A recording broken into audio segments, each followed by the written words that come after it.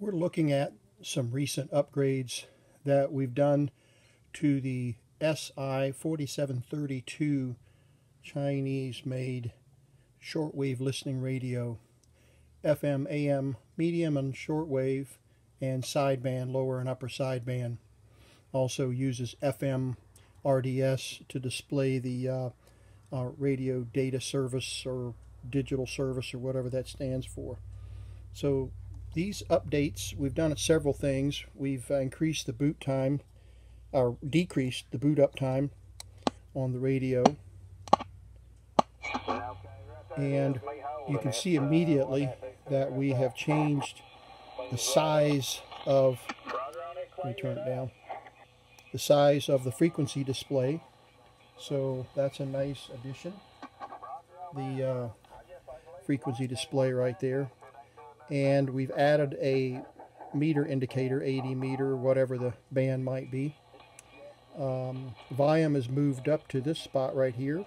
We corrected the megahertz, which was listed as kilohertz before, which was incorrect. And so we corrected the reading there. It's now reading correctly megahertz or kilohertz, depending on the band that you're on.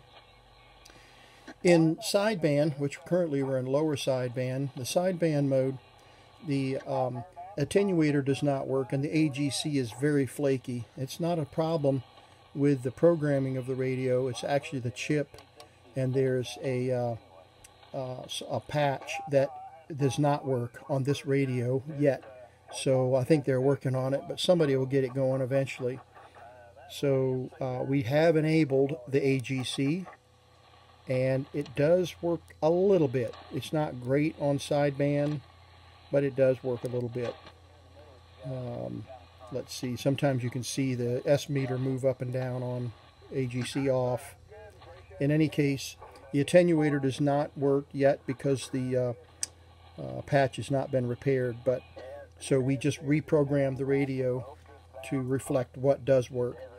We've increased the steps to 1, 5, 10, and 100. 1, 5, 10, and 100, so that you can jump on your frequencies by 100 now. I think that's available on another release somewhere. We created a BFO menu kind of thing here where it moves the base frequency down here and puts the BFO offset up here for you, so you can see that a little better. So you can set your BFO offset and then jump back by tapping on the frequency control knob. We added a nice feature here of mute. You push the volume up and down simultaneously, and it mutes the radio. You can see the 0 there on the speaker. And then to simply unmute, you just bump the volume up speaker, volume up button. And so that's, we're currently on 80 meters, lower sideband. So let's jump out, and let's move to AM, and let's see if there's anything. Oh, in the AM band, you notice that AGC is working and your bandwidth is much broader in AM. So then we also can turn off AGC and change the attenuator. We also repaired an attenuator bug that some of the original firmware did not work. The original sketch was not written correctly. So we added an we just added back in the -36 attenuation. So that takes the signal quite a ways down. But that was in the original software. It just wasn't written correctly to display. So that's working now. Let's see. We increased, let me mute this. We improved the efficiency of the encoder. So now the encoder moves nice and smoothly. There was a bug in the encoder software that if you moved at a certain speed, it would back up instead of go forward. That was a problem. So we corrected the efficiency of the encoder software code, that is, and it works nice and smoothly now. And that was a nice correction for this particular model. Was really problematic. One thing that this particular radio needs is a new encoder. If you'll notice here, the encoder wheel wobbles. See that? And it's real loose. I don't know if your other models are that way, But what I did, and the only way that mine would work, was if I would push the encoder wheel to one side or the other.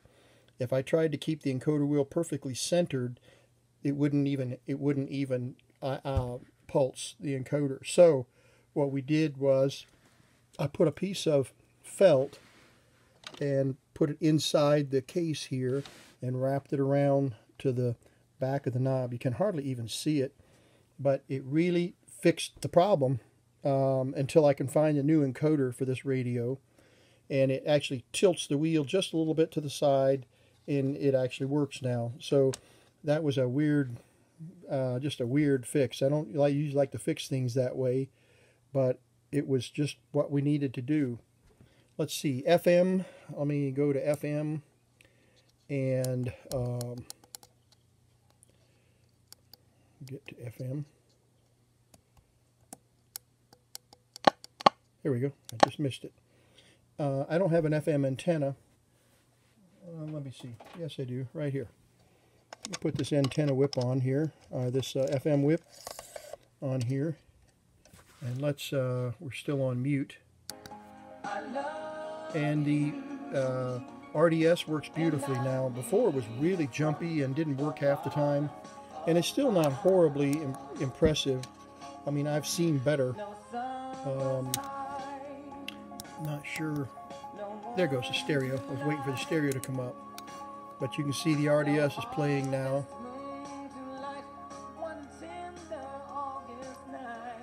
Nice feature. So the FM works great. It does have scan functionality. I guess you're familiar with that. You push the button here and it'll scan to the next channel.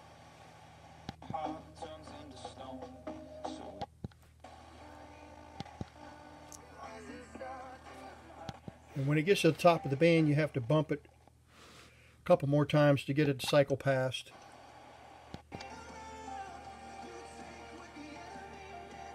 Immigrants instead of to Americans. It's because it's an early payoff, so they'll vote for him forever. Border agent. Prepare to worship God. We must make every effort to...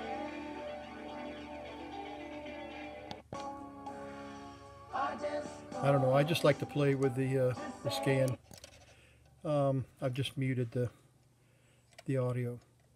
So, there we are. That's the latest version, and let me let you see the version again, and I'll make this INO available to you if you want it. 2.309. And I even added my call sign there, if you see it right after the writer of the software. And you see how quickly it boots up now, which is a nice feature. Let me know if you have any questions, and I hope this video was of some use to you.